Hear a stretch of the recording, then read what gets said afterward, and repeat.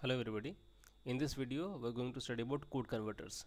So example I have taken as BCD to XS3 code converter. So you can see a block over here. This is the general structure of code converter, BCD to XS3 code converter, where I have taken 4-bit because we know BCD is 4-bit code. So 4-bit I have taken, and it is getting converted over here under this circuit, and I'm getting the XS3 code over here. Okay, so how it is getting converted and what is inside this, that I'm going to explain in this video. Okay, so truth table I have designed over here. Decimal number I have taken 0 to 9 because we know BCD is having valid points from 0 till 9. Beyond 9 it is invalid. Okay, we need to go for a correction factor. So to know more about BCD, you can refer my old videos, right? So I have taken 0 to 9 for BCD. There is decimal number, okay, because BCD is nothing but a binary coded decimal. Then I represent this decimal number 0 to 9 in BCD format. Okay, that is B3, B2, B1 and B0. So very nicely have mentioned 0000 from that 1001. Now I want that in XS3, right, because I'm encoding from BCD to XS3, code converting. Okay, so in XS3 we don't have 0. Okay, I mean to say that it starts from 3. So 0 over in BCD will represent 3 in XS3. So you can see it is 0011. Okay, 1 means 1 plus 3, it's 4. So 0 1 0 0. In this way I have proceeded till the last, and we are finding 9 plus 3. Okay, that is 9, 10, 11, 12. So you can see 1 1 0 0, this is 12. Okay, so whatever in BCD I am getting, I am adding 3 to it to get the XS3. So accordingly I have given the bit values over here.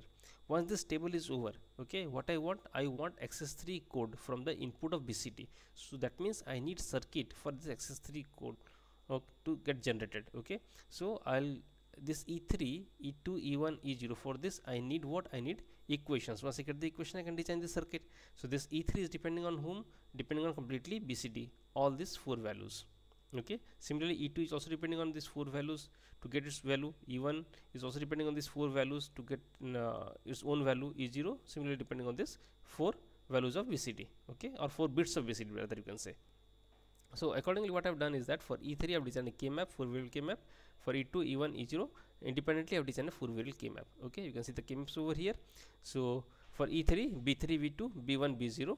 Okay, and I plotted the map over here. For E2 also plot the map, E1 and E0. So what I have done is that I have taken 0 till 9. Okay, whatever value for E3 is there, I plotted over here, and from 9 to 15 I have taken that as don't care. Okay, similarly for E2, E1 and E0. Then you see I have done the grouping over here. This is how to do grouping you can see in my previous videos for K-map which I had given. So I'm getting an octet over here and 2 quad over here. So I got the equation, and when I further substitute the equation, I'm getting B3. I've taken B2 common here, so B0 plus B1. Similarly over here I'm getting 1 pair and 2 quads. I'm landing with the equation of for E2, that is B2 B1 bar B0 bar plus B2 bar B0 plus B1 only common. Okay, here I'm getting in E1 2 quad, that is giving me B1 x naught B0, and here I'm getting a 1 octet, that is B0 complement. And now I have designed the circuit for that. This B3 B2 B1 is the input BCD inputs that I have taken vertically, and then as per this equation I have plotted the circuit over here. So this is how we are designing code converters. Okay, the same concept you can use to design various type of code converters. Okay, thank you for watching my video.